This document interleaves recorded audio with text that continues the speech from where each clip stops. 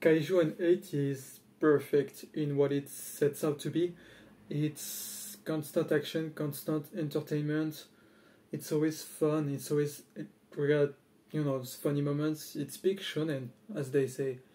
It's always entertaining. I got the manga. It's like up until volume 11, and man, I don't want to say like it's perfect, but like, it's just so fucking good. I got no words. It's always it's always upping itself, and in every step of the way, it's always logical. It always makes sense. The characters are always being developed, and there's no fucking way in hell somebody doesn't like that.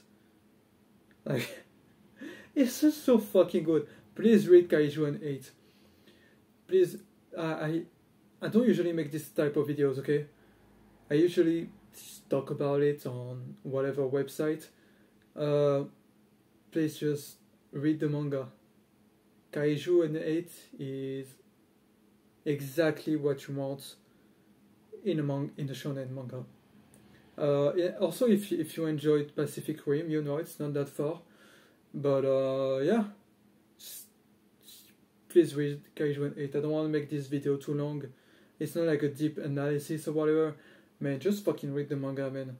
Just please read the manga. It's so fucking good. Ciao.